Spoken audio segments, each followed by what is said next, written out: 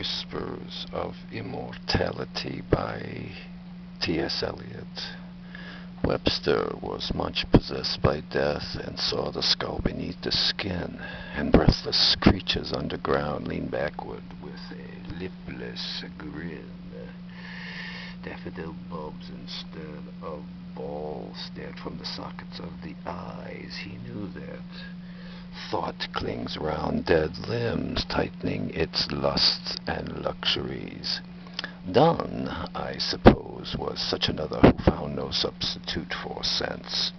To seize and clutch and penetrate, expert beyond experience, he knew the anguish of the marrow, the ague of the skeleton, no contact possible to flesh allayed the fever of the bone.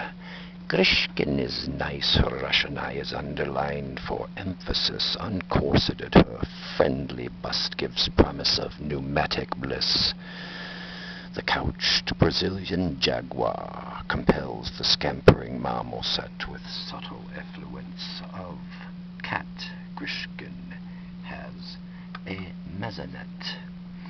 The sleek Brazilian jaguar does not, in its arboreal gloom, distill so rank a feline smell as Grishkin in a drawing room, and even the abstract entities circumambulate her charm.